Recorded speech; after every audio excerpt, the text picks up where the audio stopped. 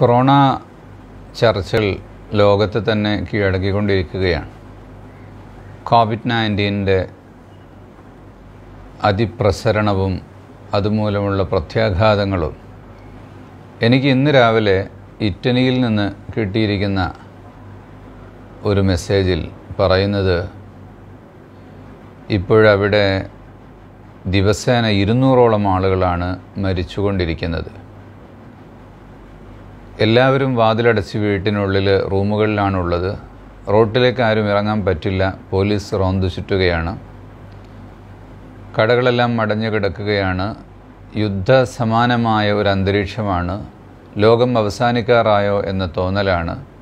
ഇനിയൊരു ദിവസം കൂടി ജീവിക്കുമോ എന്ന് പറയാൻ പറ്റില്ല എന്നെല്ലാം അദ്ദേഹം പറഞ്ഞിട്ട് പറയുന്നു, ഞാനിത് നിങ്ങൾക്ക് അയച്ചു തരുന്നത് നിങ്ങൾ തെറ്റിൽ നിന്ന് പാഠം ഉൾക്കൊള്ളാൻ വേണ്ടിയാണ്.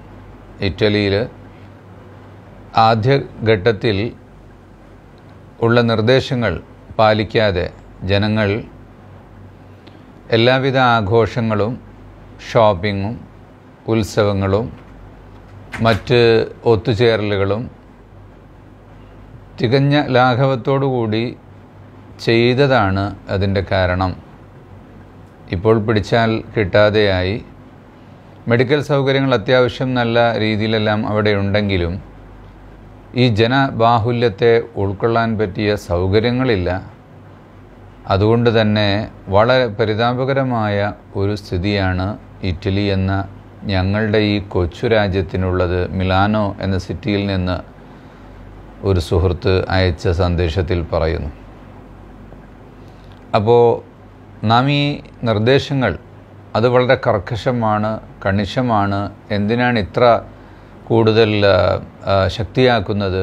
സ്റ്റേറ്റിൻ്റെ ഏതെങ്കിലും ഒരു ഭാഗത്ത് ഒരു ബാധയുണ്ട് എന്ന് കേട്ടതിന് എന്നൊക്കെ ചിലപ്പോൾ ചിന്തിക്കുന്നുണ്ടാകാം. പക്ഷേ അപരിചിതരുമായി ആരുമായും ഷേക്ക് ഹാൻഡ് ചെയ്യേണ്ടതില്ല. 1 മീറ്റർ ദൂരെ നിൽക്കണം. പൊതുസ്ഥലങ്ങളിൽ പോകുമ്പോൾ മാസ്ക് ധരിക്കണം. അത്യാവശ്യമല്ലാതെ അത്തരം സ്ഥലങ്ങളിലേക്ക് പോകരുത് പോലുള്ള നിർദ്ദേശങ്ങളെല്ലാം പാലിക്കുകയാണ് വേണ്ടത്. പ്രത്യേകിച്ചും വുളൂ ചെയ്യുക, മീൻസ് കൈ കഴുകുക, മുഖം കഴുകുക, അതുപോലെ ശരീരത്തിൽ നിന്ന് എക്സ്പോസ് ആകുന്ന ഭാഗങ്ങളൊക്കെ കഴുകിക്കൊണ്ടിരിക്കുക.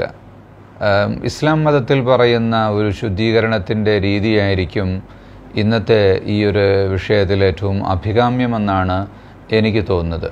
മുൻകൈ കഴുകുക, കൈമുട്ടുവരെ കഴുകുക, മുഖവും ചെവിയും കണ്ണും എല്ലാം കഴുകുക, ഇടയ്ക്ക് കഴുകിക്കൊണ്ടിരിക്കുക, കാൽപാദങ്ങൾ ഉൾപ്പെടെ.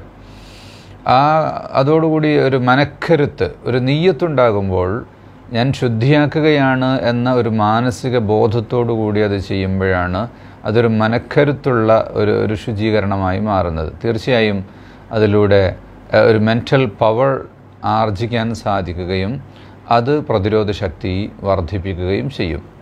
മറ്റൊന്ന് കുലൂമിന ത്വയ്യിബാത്ത്, നല്ല ഭക്ഷണങ്ങൾ കഴിക്കുക. വഅമലു സ്വാലിഹ, നന്നായി എക്സസൈസ് ചെയ്യുക. ശരീരം ഡീടോക്സ് ചെയ്യുന്ന രീതിയിലുള്ള കാര്യങ്ങളൊക്കെ ഉണ്ടാവുക. അങ്ങനെ ഒരു ശുചീകരണം മുഖ്യമായി എടുത്തുകൊണ്ട് മനക്കരുത്തോടുകൂടി ഇതിനെ നേരിടാൻ തയ്യാറാവുകയും മറ്റുള്ളവരെ സഹായിക്കാനുള്ള വലിയൊരു മനോഭാവം നമ്മിലുണ്ടാവുകയും ചെയ്യുക.